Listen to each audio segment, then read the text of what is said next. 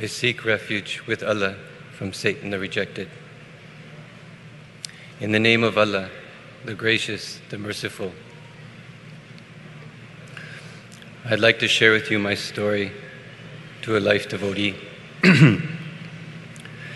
My journey begins when I was a Jehovah's Witness.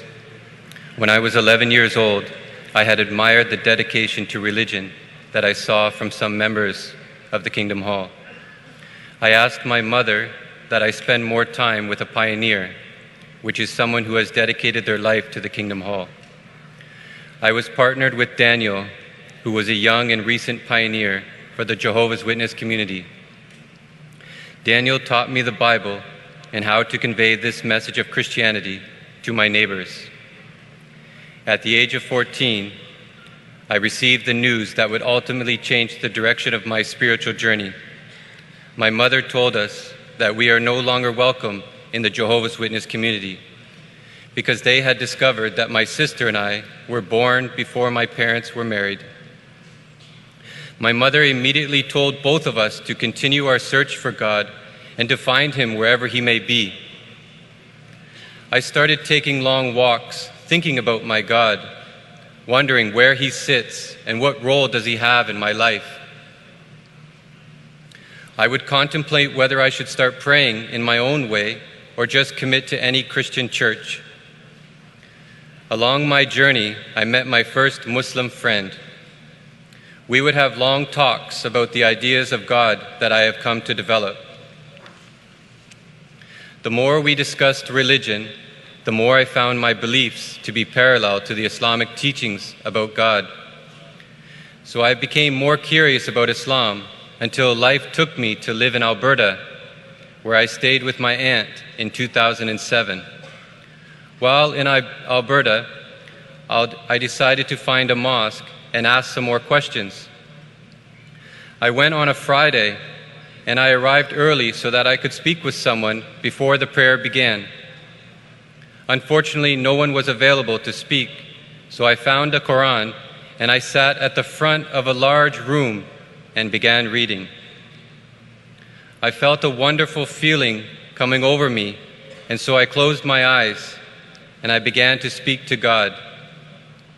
I remember asking Him, if I had come to the wrong place to find Him, then to please guide me to the right place, wherever that may be. Then a man began the call to prayer. The man sounded so wonderful. Again, I closed my eyes tight and begged Allah to guide me. I opened my eyes, and the room was full, and I was sitting at the front row, surrounded by Muslims. Now everything began to move so fast. Everyone stood up, so I stood up with them. Then I heard, Allahu Akbar. I realized that I had become part of the prayer service, and there was no way for me to leave. So I moved as they moved. When they bowed, I bowed, glancing from left to right, looking for what to do next. At the end of the prayer, I looked to my left and noticed everyone looking at me, saying, Assalamu alaikum rahmatullah. So I turned quickly to my right as to look away, but again, everyone looking at me, saying, Assalamu alaikum rahmatullah. I put my head down, and the prayer had ended. At this moment, I had taken part in my first Jumu'ah prayer. After the prayer, I asked if I could borrow an English Quran to read at home.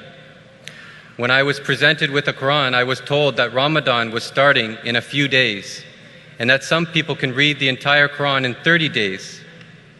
I was also told that if I wished, I could fast like the Muslims, but there was no pressure to do this. I immediately went home and I told my aunt everything that had happened, and that when Ramadan started, I was going to fast, as the Muslims do. My aunt and her family were very supportive. They listened to me as I read through the entire Quran. My aunt felt happy to learn that Islam teaches equality amongst men and women, contrary to her long-held belief that Islam suppressed women's rights. By the end of Ramadan, I had read the whole Quran, and I was very pleased with all that I had learned. In December 2007, I returned to my family in Hamilton and told them the news. I was given freedom to worship my God without any difficulties. Alhamdulillah. I told the news to my first Muslim friend. He told me to come to his mosque and do Shahada, and that the mosque I had first went to belonged to the Shiite, and so I was to attend his mosque and become a Sunni. I told him I only wanted to be a Muslim, and that the different kinds of Muslims were none of my concern. After a few months, I started working for my stepdad at his restaurant. Near there was a mosque, a short walking distance. So I asked to take leave for 30 minutes to attend Friday prayer at the mosque, and my stepdad allowed me up to 4 hours off for this purpose. I went to the mosque and sat in the corner and listened to the sermon. This became my weekly ritual. A few months later, after Joma, a very kind and sweet man approached me. He asked if I knew what sect this mosque belonged to. I knew it wasn't Sunni or Shiite, but I replied that the different kinds of Muslims are none of my concern. He said that this sect is special and had a very special leader named Hazrat Mirza Ghulam Ahmad, on whom be peace. He told me that this special leader is the promised Messiah whose coming was foretold by all religions. I was so excited to hear this news that I asked him, "Does everybody know this?" He said that every Ahmadi is to convey the news of the promised Messiah's arrival so that the world may know him. Right then, I offered 2 nawafil for guidance from Allah. During this prayer, a strong feeling of being late for something had begun to make me very anxious. I finished my prayer and told him I was eager to join the community right then. However, he advised me to learn a little more about Ahmadiyyat before making my decision. To me, that was not necessary. After the feeling I had just felt, I only wanted to be among those who had believed. After reading about the life of the promised Messiah, on whom be peace, I met with 2 very special Ahmadis to me, Ataw Wahid Lahey and Ansar Raza. They gave me the book Ahmadiyyat, the True Islam, and a documentary about marriage and relationships in Islam. That night, on September 16, 2008, I signed my bay'at.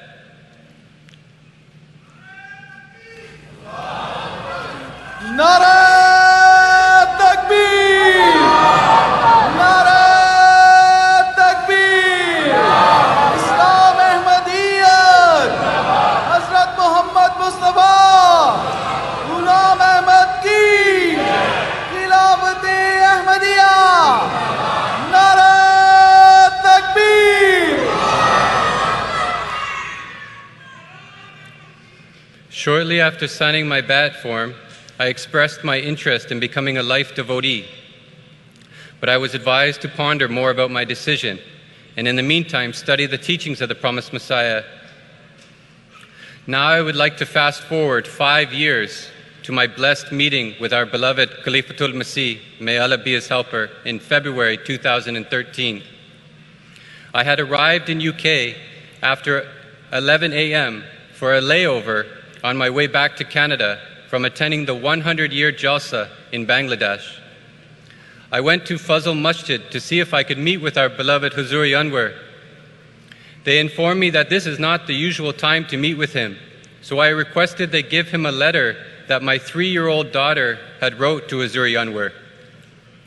Upon receiving the letter, I was invited to meet the Khalifatul Masih. My first question was a very bold question. I asked Huzur Anwar if Allah speaks to him.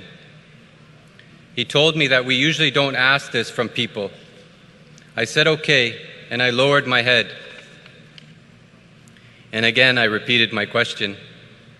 Huzur, does Allah speak to you? This time he answered me by stating that if Allah tells him something to announce to the community, it would likely be in his Friday sermons, and that I should listen closely to his Friday sermons. He then informed me about his advice to the community, that every Ahmadi in the world should pray for Ahmadis in Pakistan regarding their persecution.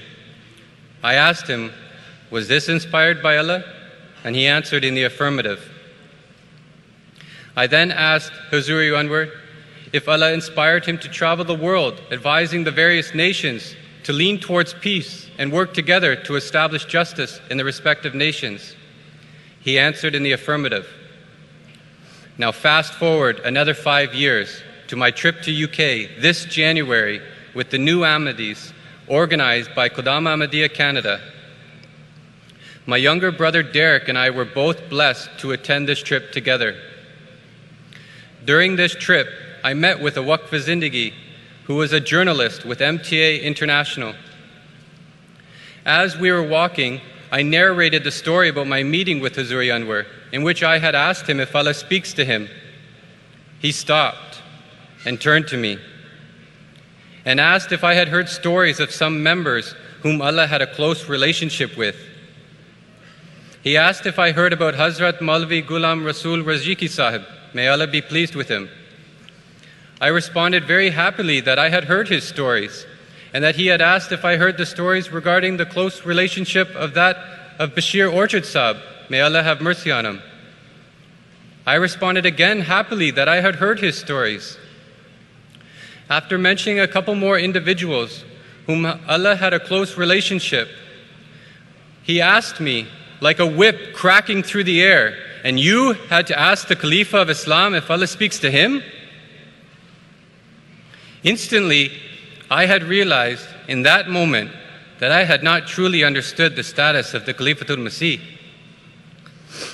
I used to narrate this story of my meeting with Huzuri Anwar, in which I asked him if Allah speaks to him, with great pride. Now I was ashamed to express my ignorance of his divine appointment as Khalifatul Masih. During the rest of the trip, I begged Allah for forgiveness of my ignorance and for narrating my meeting with Huzuri Anwar with such pride. I returned home and my heart could not stop regretting how little I understood about Khilafat. Then one night, while watching Huzuri Anwar on MTA, a powerful thought came into my mind, that Khilafat is real. So I asked myself, if Khilafat is real, then the promised Messiah is real. And if he is real, then our beloved Master Muhammad sallallahu alaihi wasallam, he is real. And if he is real, then Allah is real. At that exact moment, my heart had pledged its allegiance to Islam Ahmadiyat.